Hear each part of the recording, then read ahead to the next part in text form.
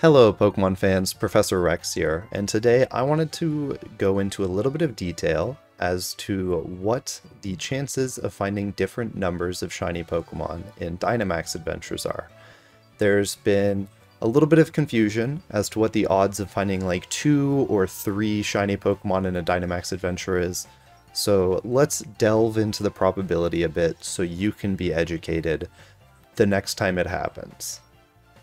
The first thing to note is that your shiny rates in a Dynamax den is going to depend on whether or not you have the shiny charm and how many Pokemon you're seeing at the end of the den.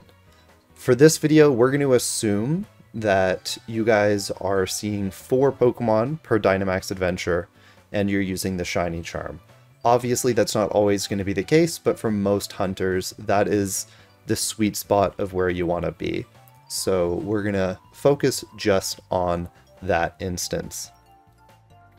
Another thing to note is every single shiny roll that you get at the end of a Dynamax adventure is going to be independent from one another. What that means is the first roll that you have, say on your first Pokemon, has absolutely no bearing on the rolls of any of your other shiny Pokemon. So even if you find a shiny on the first roll, that's not going to have any effect on the second, third, or fourth roll. It's kind of similar to flipping a coin, where the first time you flip a coin, it's going to be 50-50 chance for heads or tails, and that's going to be the same no matter how many trials you do. In a simple case, like flipping a coin with heads or tails, you could easily make a table to figure out what the odds of flipping a certain number of heads or tails are.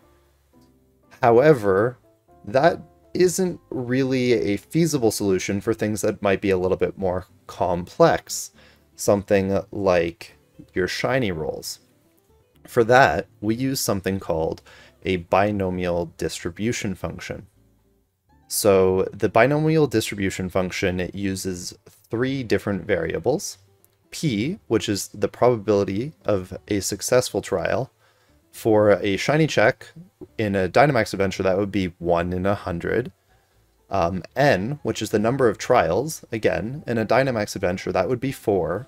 And then X is the number of successful trials you want. So that could be any number 0, 1, 2, 3, or 4, depending on how many shiny Pokemon you are hoping to see in your den. To make this a little bit simpler, we're going to use dice rolls. The odds of rolling a 3 on a die is 1 in 6. And if we use our binomial distribution function, we can actually figure out what the odds of rolling 3 exactly 2 times in 3 rolls is. So the first part of our function is n factorial over x factorial times n minus x factorial. This is actually a choose function, so you're figuring out how many different ways you could choose x number of objects out of n number of items. Then we have the probability of success multiplied by the probability of failure. Both of those are raised to the power of how many successes you want versus how many failures you want. So if we were trying to figure out exactly how many times we wanted to roll 3 in 2 dice rolls. No, 3 in 3 dice rolls. If we wanted to figure out exactly how likely it is to roll 3 twice in 3 dice rolls, we can use our binomial distribution function to figure out that the probability of rolling 3 twice in 3 dice rolls is 30 in 432, or about 6.94%. If we want to apply this over to shinies, we can use pretty much the same logic. We can apply that binomial distribution function and figure out what the chance of finding different numbers of shinies are. With 4 shinies, we actually don't need to use that function because it is 4 independent events back to back that all require success. So the odds of finding 4 shinies in a Dynamax adventure is 1 in 100 million. But it gets a little bit more complex once you move on to different numbers of shinies. If you wanted to find exactly 3 shinies from a Dynamax adventure, you can use the binomial distribution function to figure out that that is 396 out of 100 million. And then you could do the same for 2 shinies or just 1 shiny as well. But that isn't the full picture, because the odds of finding 3 shinies is useful, but it might be more useful to say, what are the odds of finding at least 3 or at least 2 shinies in a Dynamax adventure? And in that case, we use the cumulative binomial distribution function. The way that works is you take the sum of binomial functions ranging from a number of successes equal to the number you want up to the number of total trials that you have. So if we look here, we can see that we have our binomial function here, and then this is a summation operation, and we are going to figure out what the sum of succeeding 2 times, 3 times, or 4 times is, and that will give us the odds of finding at least 2 shinies in a Dynamax adventure. If we were to go and compare that to the odds of rolling at least 2 3s in 3 rolls of a die, you can see that we use our binomial distribution function twice. So we do it with the probability of rolling 3 twice, and then the probability of rolling 3 times. And that does change our probability a little tiny bit. Instead of being 30 out of 432, it would be 7.4%. So if we go back, you'll see that is a decent jump. Using that logic, we can use the cumulative binomial distribution function to figure out what the odds of finding at least a certain number of shinies would be per Dynamax adventure. For 4 shinies, it's still going to be 1 in 100 million. But if you're looking to find at least 3 shinies, that is the odds of finding 3 shinies plus the odds of finding 4 shinies as well. And that equals about 1 in 252,000, somewhere around there. If you want to round that to 1 in 250,000, that also makes sense.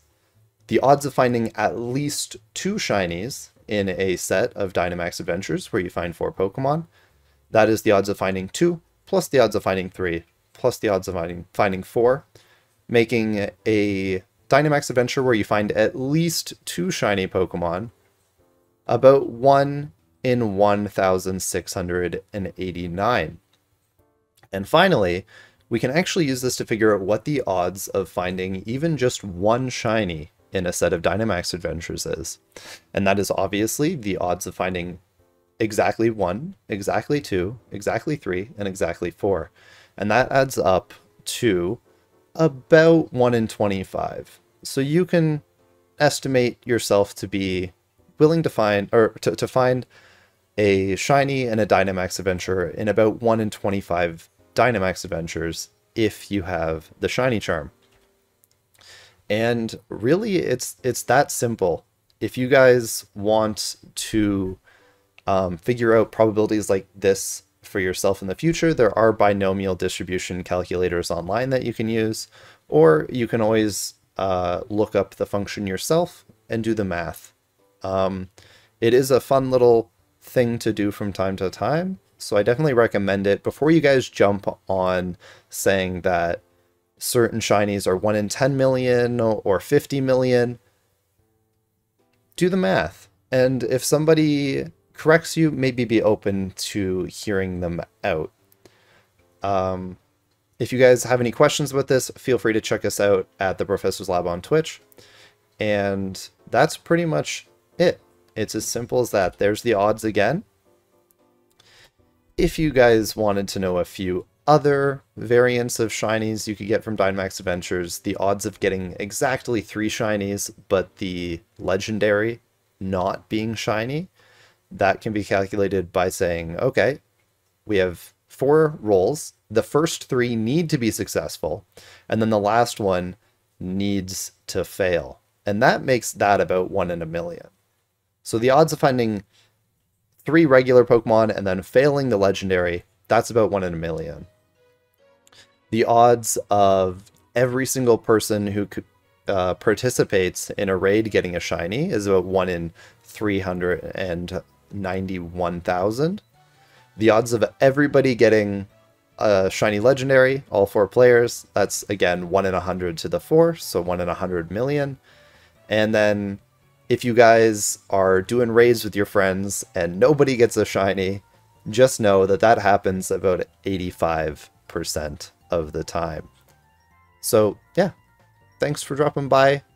Make sure you guys hit subscribe. We're going to have more Pokemon math come to you guys in the future so that I can clarify any misconceptions that the shiny hunting community might have.